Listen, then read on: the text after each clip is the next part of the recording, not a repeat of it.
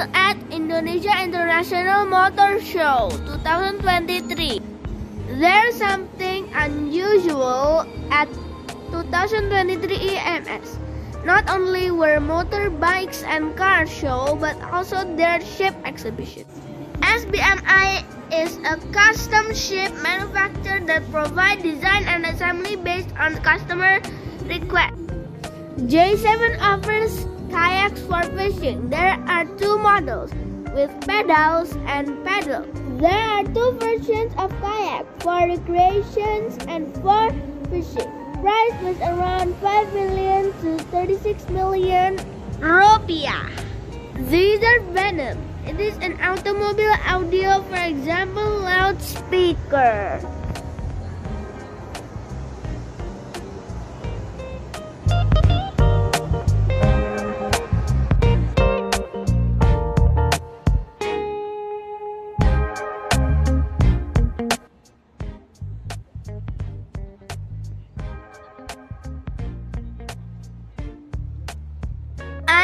Hurricane voltage stabilizer.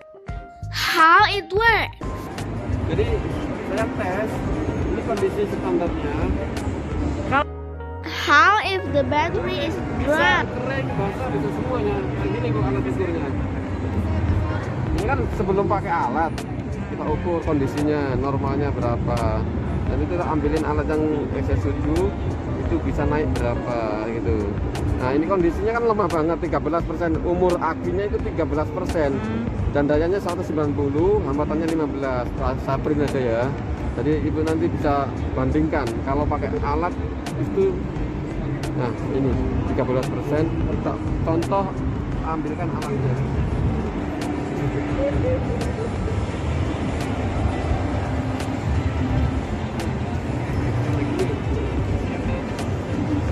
Kita bandingkan kalau pakai alat.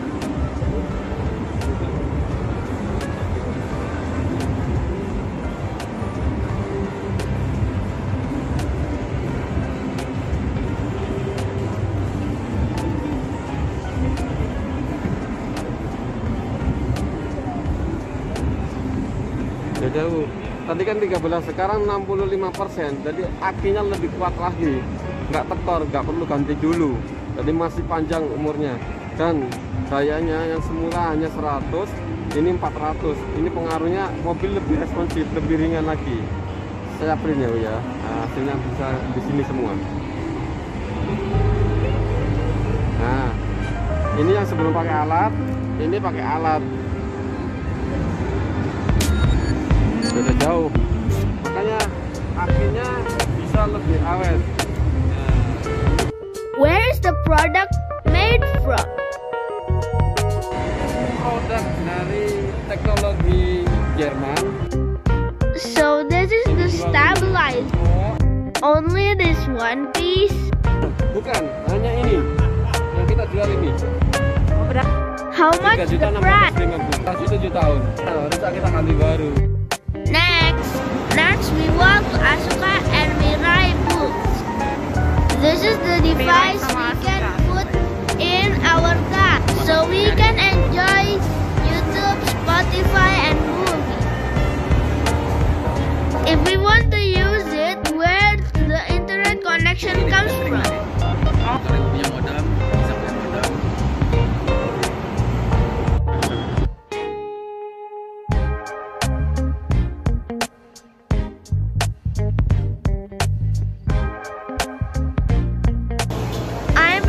Hungry friends.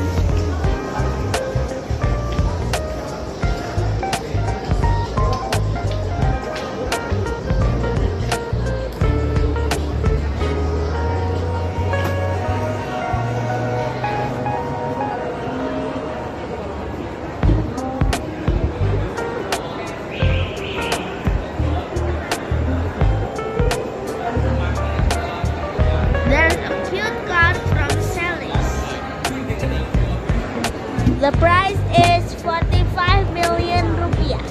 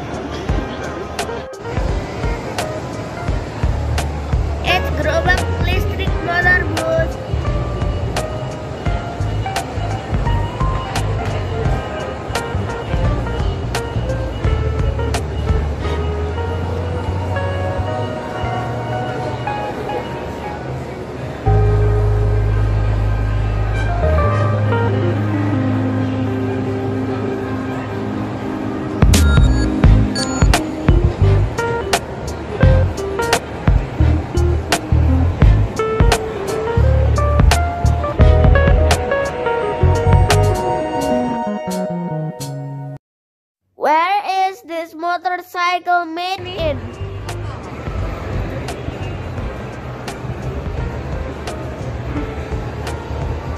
How much is the price?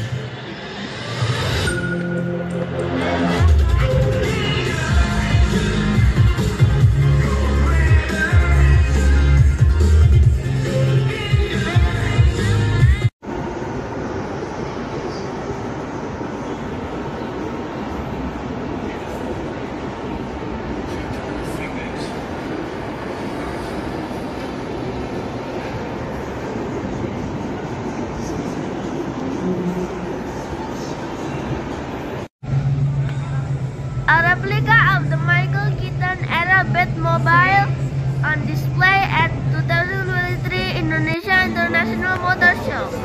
Visitors to IIMS 2023 can take pictures directly with the car that appeared in the Batman film directed by Tim Burton in 1989. Oke, boleh kita kasih tepuk tangannya deh. Langsung aja kita akan mulai putaran kedua Parade Iconic Cars IIMS 2023.